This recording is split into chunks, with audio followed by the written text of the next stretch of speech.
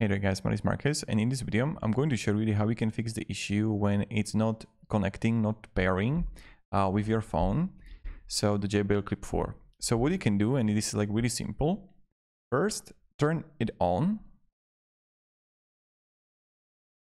and turn the JBL Clip on. And when it's going to be turned on, what you want to do is to hold the Bluetooth button with the plus button for resetting the whole JBL Clip 4. So hold it together and press it together for like 15-20 seconds, and then the JBL Clip 4 is going to turn off. Voila, you got it. So now what will happen is that you just have to turn it on again.